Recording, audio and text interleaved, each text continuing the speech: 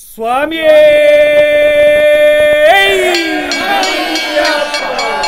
സ്വാമിയേ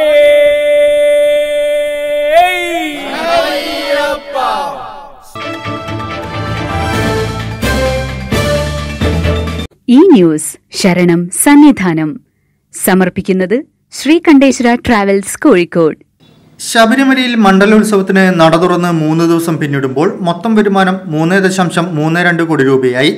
2017 അപേക്ഷിച്ച് വിവിധ ഇനങ്ങളിലാണ് വർധനവെന്ന് Devaswom board president N Vasu പറഞ്ഞു. ഒരു ദിവസം 1.28 കോടി രൂപയുടെ വർധനമാണ് ഉണ്ടായിട്ടുള്ളത്. ഇത് 50%-ലധികമാണെന്നും പ്രസിഡന്റ് പറഞ്ഞു. നടവരവ് ഇതുവരെ 1,10,900,000 രൂപ ലഭിച്ചു. 2017 25 ലക്ഷം രൂപ അധികം.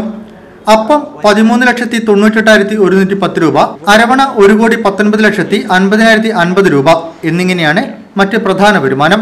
കഴിഞ്ഞ വർഷം മണ്ഡലോത്സവത്തിന് നട തുറന്ന് ഇത്രയും ദിനങ്ങൾ പിന്നിട്ടപ്പോൾ ലഭിച്ചത് 2.42 കോടി രൂപയായിരുന്നു.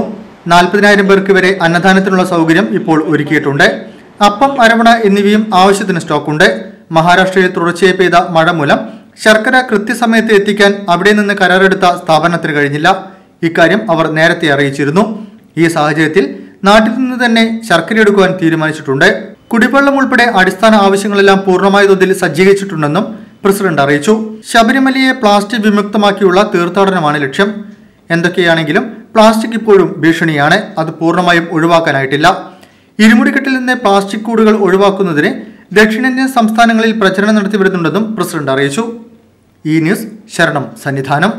ഈ ന്യൂസ് ശരണം സന്നിധാനം സമർപ്പിക്കുന്നത് ശ്രീകണ്ഠേശ്വര ട്രാവൽസ് കോഴിക്കോട്. ശബരിമല വിശേഷങ്ങൾ അറിയാൻ ഈ ന്യൂസ് സബ്സ്ക്രൈബ് ചെയ്യുക.